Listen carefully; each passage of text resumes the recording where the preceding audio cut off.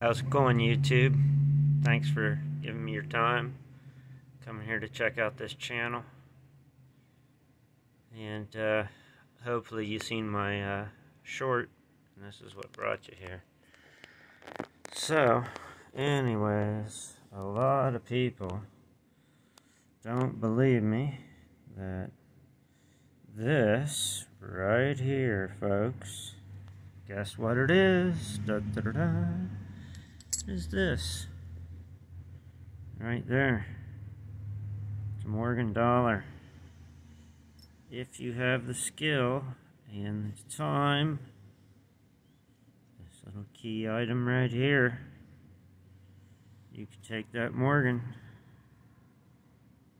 you could whip it right into this amazing thing right here.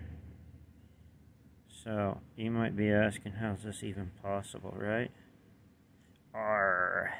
Here's where you're going to get some pirate knowledge. So, this is a story. It's a true story. You know it's a true story. You know how you know it's a true story? Because it's on the internet, and everything on the internet, folks, is true. But anyways, that to the wayside. My uncle was a machinist, and he taught me a lot of really wonderful things, and supposedly this is an old pirate trade. So pirates are stuck on a boat. They don't have anything but time most of the time. So what would they do? They would find a piece of steel and a coin that they liked. And if you take this coin and you tap on the back side of this coin consistently with a spoon, that silver will flow over and you can read the edges. Here's the United States. Let's get this phone to focus. The United States of America. Right there it is. So I made the ring. My uncle would put the hole in the center for me. I was never that good at machining, so he would take over and do that part. But I did these when I was in, I guess you would say, transition between high school and elementary school. It would have been my 7th and 8th grade years is when I kind of got into this stuff. Here's a quarter. This one had an oopsie. Uh-oh, look what happened. I got too aggressive with it. You have to take your time, folks. If you're going to try this art, you get gorilla-ish with it, you're going to destroy it. So it's manipulation of silver. You need an anvil or something hard, and you continually roll this coin on the surface, and you tap on the edge of it. I'll show you some of my early failures. This one got all crazy and I tried to beat it flat and everything. I went through lots of these, folks, before I learned how to do this. This isn't something you just do the first time. It takes skill and practice. But it is possible. This is a quarter. And we'll see if we can get this to focus. There's not much to see inside of a quarter. Here we go. Come on, phone. There it is. You can see that this was a quarter. Well, there it is again.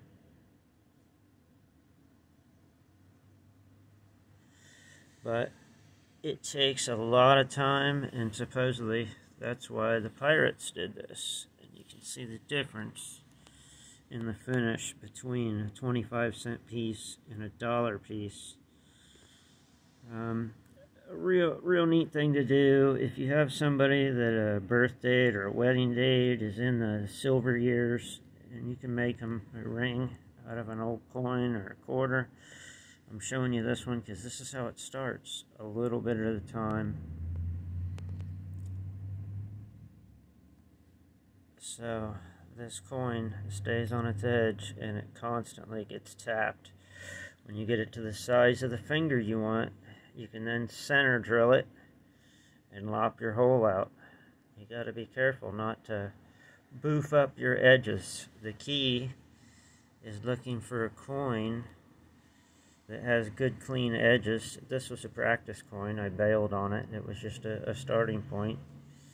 And I never had any intentions on finishing this one because it got a little potato chipped. Here's a 50 center. I tried. It also got zapped out. This one had copper in it. I was just experimenting as a child. Of course you gotta use all silver ones, but I tried one with the copper in it, and as soon as you get to the copper center, the silver and that, they don't play well together. So there's another quarter. We'll see if we can get this camera to focus on these dates.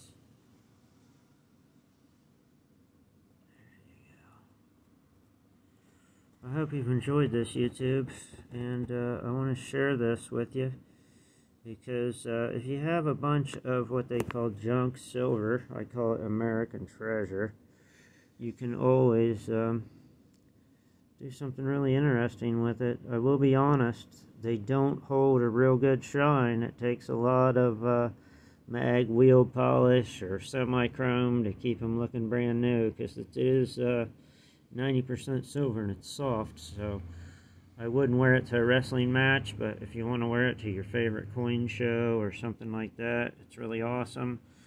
I got some other things. I used to hand saw out a mercury dime. You can make it into a necklace, and then you can also cut out a Morgan, make it into a money clip. Just some stuff for you coin people out there. Anything cool and old, I pretty much like it and have it on my channel. So I'm going to do a lot more videos in the future. Hopefully, if you like it, give me a thumbs up, subscribe. This is my gift to you.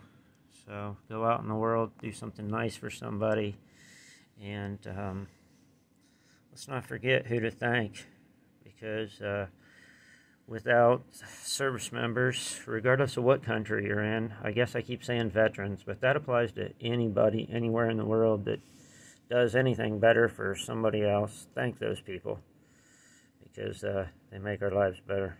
Have a good one, YouTube. Later.